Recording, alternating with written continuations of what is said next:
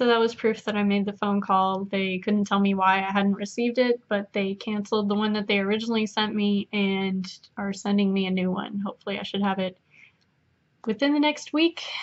I wish that I had it now, but whatever. I also forgot to tell you guys about my blood tests. That was pretty eventful. Um, Completely forgot that I hadn't made a video since then. So I had to get blood drawn for 36 blood tests. I weigh about 95 pounds. I'm not sure that I have enough blood in me for 36 blood tests, but even if I had had a giant breakfast and gone in, I still would have passed out. I passed out halfway through, and they had me sit, like, first of all, their chairs were just plastic chairs, and I told them that I was going to pass out, and they put like this flap over that made me feel like I was in a high chair, so that when I did pass out, I wouldn't just fall to the floor. So I'm glad they did that. However, the chairs are plastic and they don't recline, so I couldn't request that. I probably would have been less likely to pass out if I wasn't just sitting straight up. They put me on the bed in the other room and let me rest and drink a lot of water. And then she actually pulled. I felt really bad because she pulled the lady from the reception area to stick my other arm and finish off my tests. And when it got to the last little tube, I told her that I could feel myself passing out again, and she kind of hesitated and decided to fill the last tube. And then I couldn't see for a solid minute. I still had my hearing and my wits about me, kind of. She told me to keep talking to her, and I just sat there like,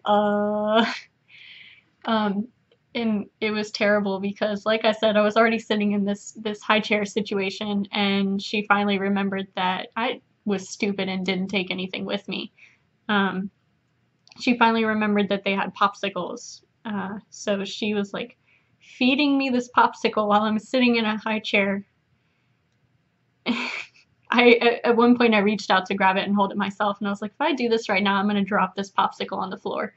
So I let her feed me a popsicle while I regained consciousness and sight.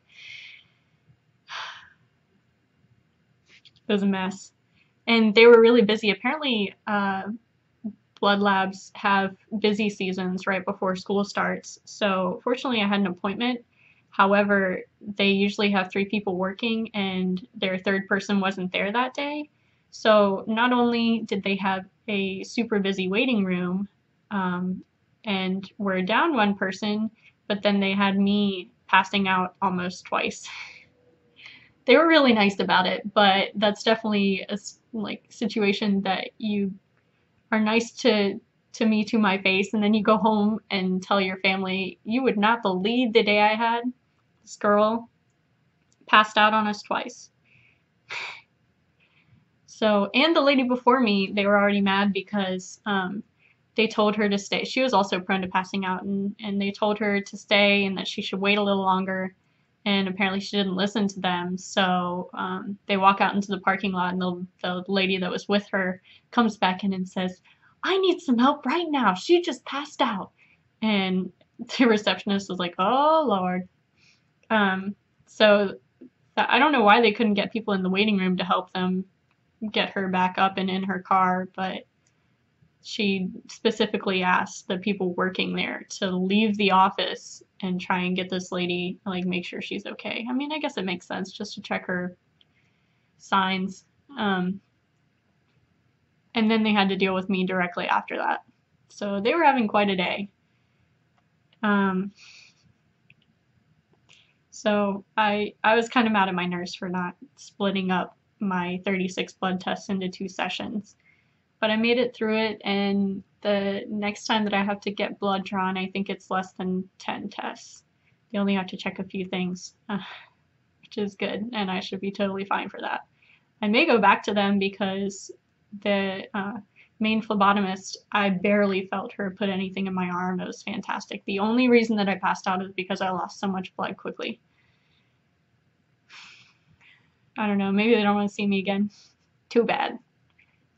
All right, that's all.